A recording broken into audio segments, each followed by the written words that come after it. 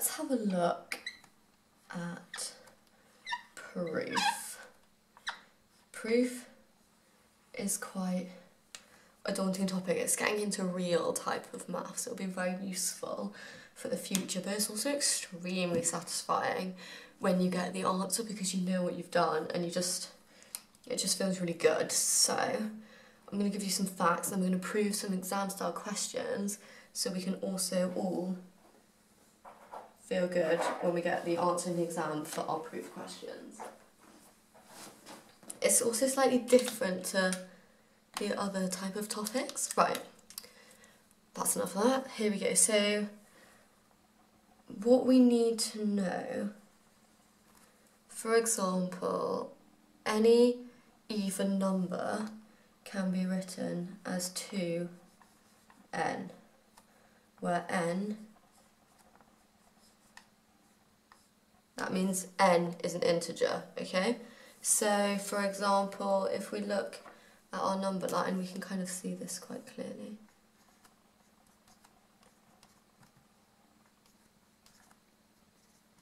And it's we kind of already know this fact. So, let's take n as 0. What about n as 1? We get 2 times 1, which is 2, which is even. If we take n as 2, we're going to get 2 times 2, which is 4, which is also even. So that is how you'd write an even number. But it's, an even number is a multiple of 2. So we kind of want to make a note on this side that yes, that is how you do an even number, but let's say I wanted a multiple of 3 or 4. So any multiple of 4 can be written as 4 times n, where n is an integer. Just forget that bit if you want, it's just quite good notation. And let's say we were looking, another important fact is 2n plus 1, where n is an integer, let's write even here, is a way you can write any odd number. So we've basically got all the even numbers we just found, add 1, we're going to get the odd numbers. Another useful point is consecutive numbers. So if we have n, the number n, if we do n plus 1 whole number, that's the next one along, n plus 2, next one along. If you want consecutive numbers, if you wanted consecutive even numbers, instead of plussing 1, you're going to have to plus 2. So you would have 2n, so we start with an even number. Then the next even number along would be 2n, that even number that you were already on, so let's say here, and then you're going to have to plus 2. And then the next one would be the one you started on, and then you've already plus 2 to 4, for example, you have to plus another 2, so plus 4, for example. So there's some very important key pieces of info we're going to need to practice our proof questions. Get rid of the number line. So hopefully those ideas make sense to you. So an even number is 2 times something. An odd number is 2 times something plus 1. Right. I don't know whether to leave, we'll leave those there for now and then we'll see how much we might have. So we're going to go into exam questions. I quite like some of these and a lot of the similar ideas come up, so if you know how to do these, it's going to be very helpful. It's kind of a similar way, but they change the numbers. So I want to prove, all of these are proving, the sum. So the sum is adding of n plus 2 times n plus 1 and n plus 2 is square. Okay, so it says prove the sum, so just a sensible idea would be to sum these two parts, and we'll deal with the fact it's square a bit later. So let's just see what happens if we sum these. So we're going to have n plus 2, n plus 1, plus n plus 2. So let's now expand this bracket out, so I'm going to go that times that, which is n squared, that times that, plus n, that times that, plus 2n, and that times that plus 2. Not forgetting this n plus 2 at the end. So now let's collect like terms. So you've got squared there. We've got an n, and an n. So we've got 1n plus 2n plus n, so that's plus 4n. Then we've got a 2 and a 2, so plus 4. Now we want it to be, we want to prove that it is square, so you're always going to try to think of the end goal you're trying to get to. So we want something that we can square. So we kind of want to get this into one bracket, and the numbers kind of look quite nice, and that is possible to do. And so a square is something times itself, so you know you're going to have to get it into 2 brackets because we're going to factorise, but the brackets are going to be the same. So in this case we're going to have n plus 2, n plus 2. So that is the same as n plus 2 times by itself. So there we have shown that it's squared. So always think about that end goal. You need your first starter step, which you normally get from the question, and then you always need to be aware of your end goal. And to show something squared, you need to show that it's something times itself, and then write that it's squared. So that's an example of if you're trying to show something is squared. You're probably going to have to factorise it into 2 brackets that are the same, because there's normally an annoying n involved. Number 2. Prove 2n plus 3 squared minus 2n minus 3 squared is a multiple of 12. Okay, so this leads to this fact here. So a multiple of 12, the end goal, I'm going to write it here, end goal is 12 times something. Now something doesn't have to be an n, it can be an m, it can be any letter, it can be more than a letter, it just has to be 12 times something. So you need 12 bracket something in the bracket, an integer in the bracket, and that is because the sum, difference and product of integers or whole numbers is still an integer. So if I was summing 2 whole things, I'm going to end up with a whole thing, and if I was subtracting 2 whole numbers, I'm going to end up with something whole. The same with multiplying. Okay, back to this. Prove this line here is multiple of 12. So we have our start goal, which is this line here, our start, and our goal, multiple of 12. Okay, so let's just go with the start. 2n plus 3 squared, so I'm going to write it like that. That times itself. 2n minus 3 times 2n minus 3. So I got the root machine. That times that. 4n squared. That times that. 12 plus 6n. This times that. Plus 6n. 3 times 3 plus 9. Minus. Now whenever there's a minus, be careful. I'm going to add brackets into this bit. That times that is 4n squared. That times that is 2n times minus 3, which is minus 6n. 2n times minus 3 is minus 6n again. And minus 3 times minus 3, 2 negatives make a plus, plus 9. Okay, let's get rid of this. We've got 4n squared. We've got 6n plus 6n, so I'm just going to put that as 12n plus 9 minus, expand this bracket, 4n squared. Well, inside we've got minus 6n, so I'm going to change that, cheating a bit here, minus 12n. So we've got minus and a minus is a plus, plus 12n, minus and a plus a minus, minus 9. Okay, let's collect like terms. Oh, I've changed the shape. So those cancel. Let's look at the ends. We've got 24n. And the 9 plus 9 minus 9. Okay, and we are not done because it says a multiple of 12. Therefore we need 12 times something. So if we take out, we need 12 brackets something. We know that 12 can go into 24. And here, we've got a whole number, so it doesn't really matter what's in here. We know it's 12 times something.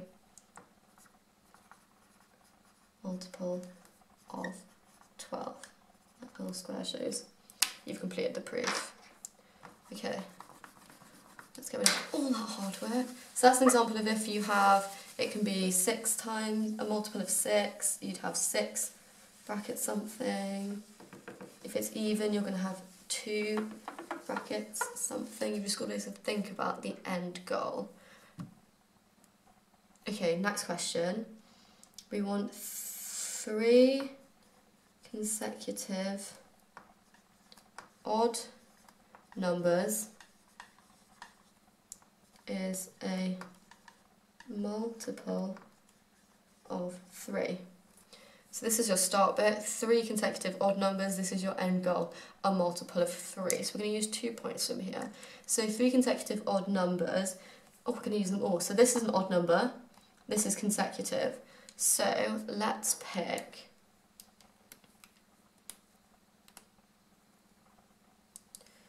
(2n)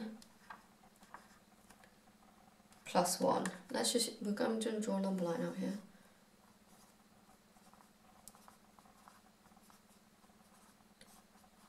Okay, so let's say we start with n is 0. That would be 2n plus 1, so we're starting at 1. Then we want 2n plus, and instead of 1,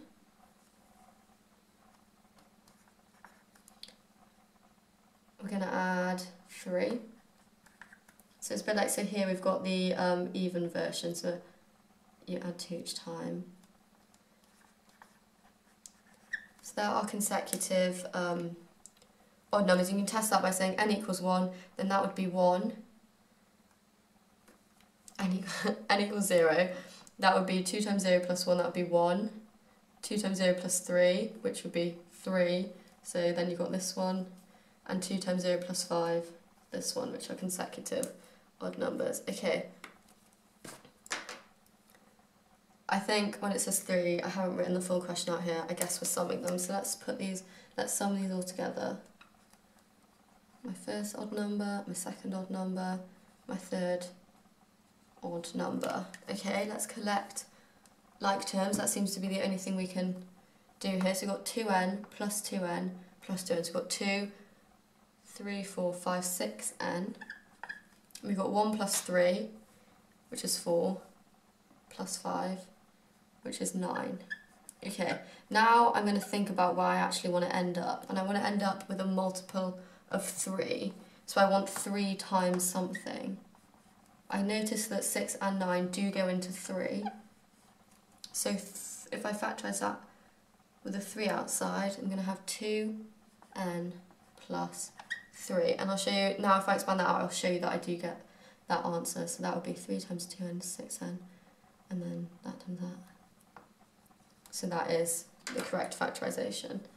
So we've shown that's a multiple of 3 because it's 3 times a whole number. Similar to showing it's a multiple of 12. So 3 brackets a whole number, and we know that a whole number times a whole number is still a whole number. If that's relevant, what am I on about? Okay. We've got one more question. So it says sum of squares of any 2 positive, that means positive by the way, even integers is a multiple of 4. Sum of squares of any 2 positive even integers is a multiple of 4. From this, right, we've got, this is our starting point, sum of squares of any 2 positive even integers. Let's find 2 positive even integers. That's positive even integer 2m. That's also a positive even integer. The n can be called anything, and now I'm calling it m. So it says sum of squares, so just following the starting point, I'm going to sum them and I'm going to square them. So we've got 2n squared plus 2m squared. Let's change pens. So that is 4n squared plus 4m squared. Maybe these letters are too similar, it's going to get confusing. Is a multiple of 4. So that means we need 4 times something. As we can see in this case, it's quite easy to pull out the factor of 4. N squared plus m squared. So that's showing that it is a multiple of 4 and you've done the proof. Let's just check if we expand that out, we do get back to this and we factorised it correctly. 4n squared. Okay, so we factorised it correctly and it's saying it's 4 times something, so it's a multiple of 4. There is another form of proof, which is called proof by contradiction. So I'm going to add that here, proof by contradiction. This is kind of like someone telling you a statement. So let's say you were just debating, arguing or something, and you wanted to say no, they're wrong, so you give them maybe a statistic, or you tell them some example of where that hasn't happened, or you'd be like, oh, well, I had a friend, and they said that that didn't, blah, blah, blah. But we're going to do that with maths. Way more fun. Okay, so for example, and we do it in a question, and it's going to be if x is greater than y, greater than, because I always think of this as it's got the bigger gap, so it's greater than, then x squared is always bigger than y squared, so not even equal to. Bigger, okay. You might look at that and think, yeah. Let's test a few numbers. So let's say x is 1, no, let's say x is 2 and y is 1, then 2 squared is bigger than 1 squared. That's correct. If we have x is 3, y is 1, then x is bigger than y, as 3 is bigger than 1. And if we do x squared, which is 3 squared, is bigger than 1 squared. Okay, that looks all fine. But with square numbers it's quite tricky, so one thing to always think when you see a square number is plus or minus, like they'll always try and trick you with this. So 1 squared is 1, but minus 1 squared is also 1. So same with any number, 4 squared is 16, and minus 4 squared is also 16. So there's always the negative version. So if we use this fact, so bearing in mind I'm thinking about proof by contradiction, I'm trying to think of an example where this wouldn't work to prove that no, that can't be the case. If I take x, not choosing that. If I take x, so I would just say a tip to know what to do this is that when you're checking examples of numbers, maybe use some positive, some negative, maybe test 0, do things like that. Don't just test your standard numbers. Go a bit wild and wacky and head over to the negative side. If I take x equals minus 1 and y equals minus 2, still quite simple, just negative, then I'll check this fact. If x is greater than y, so minus 1 is greater than minus 2. That's correct, because number line. So minus 1 is bigger than minus 2. Then x squared is greater than y squared. Minus 1 squared is 1, is greater than minus 2 squared is 4. Help.